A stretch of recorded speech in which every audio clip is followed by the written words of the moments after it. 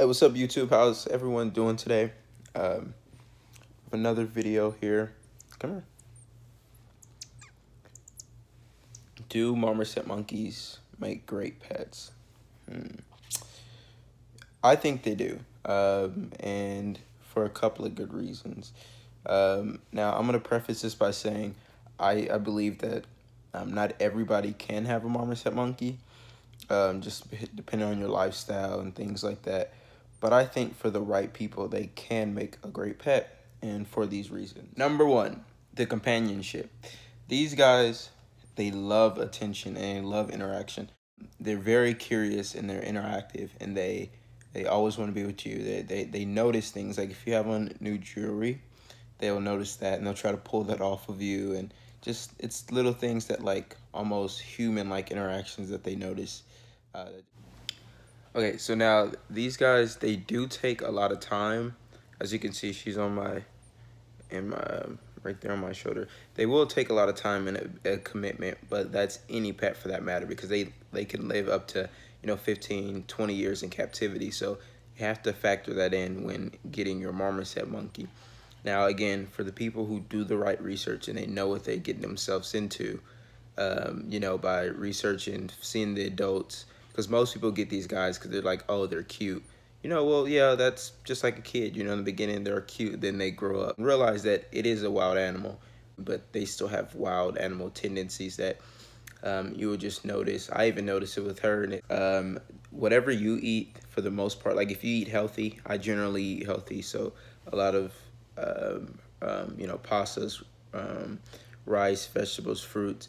You can just feed them right then and there. So if you do naturally eat healthy, it'd be like you're just giving them your leftovers or so forth. So yeah. Also, these guys will recognize individual people. So if you have certain friends that always come around, or if you have like a significant other, they will recognize them. If they see them enough, they will eventually want to interact with them. They do really well with other animals, especially if they grew up with them. They bond with them just like they bond with you. They love to snuggle, as you can see here. She's right in my hair, and she just likes to play with me. Hey.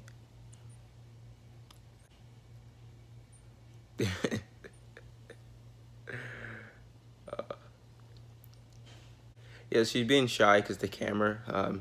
She knows the camera because usually if I cut it on, sometimes she'll jump at it or want to hide. So it's kind of cute.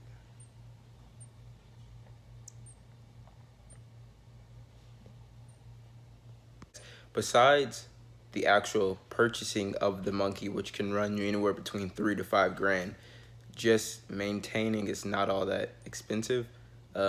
Simply because they don't need vaccinations. I mean, there are people who do, but for the most part you don't, because they're going to be with you in a home. And if someone tells you that they need to get all these vaccinations, run far away from them, because trust me, they don't. I've spoke to countless breeders, a bunch of them, even veterinarians, and for the most part they really don't need vaccinations. When I got her, she was TB tested and microchipped, which I would say that's definitely recommended. So if you lose her, at least you have some chance of getting her back or finding her. So last but not least, these guys love to play. And when I say love, I mean love to play. You know how you have cats that like to play, then you have dogs that like to play. No, these guys are on a whole nother level. They will just play. They could play all day, as much as I want to play. We'll just sit here all day, and she'll just, or sometimes I'll just rub her belly. Look, like that. You like belly rubs, don't you? She loves belly. Yeah, she loves those. But yeah, so she'll just sit here all day, or run back and forth on my shoulder. When I was doing my research, I knew I was getting a wild animal, and I knew I was getting it from a breeder, a licensed breeder who did hand feed her from birth. So I did know that she from birth she had great human interaction. But you hear all those stories online, you read about them, you're like, where people are like, oh my goodness, my monkey's throwing poop at me, and just a whole bunch of just hear me, just hear me out. Don't listen to that stuff. The reason why is because you never hear all the good things that happen. It's only the negatives that happen, and in general. When people do good deeds, you never hear about that, but you will hear about the negative people because they always, they're the loudest. So just always remember that. If she's trying to get her way, she'll try to bite me or something like that, try to assert her dominance, and then that's when I have to assert mine.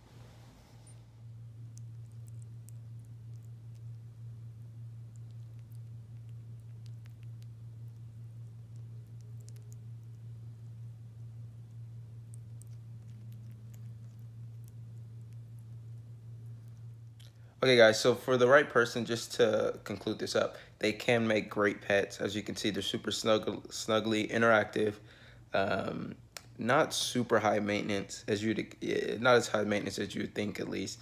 But yeah, so I just want to end on this note. Do your research.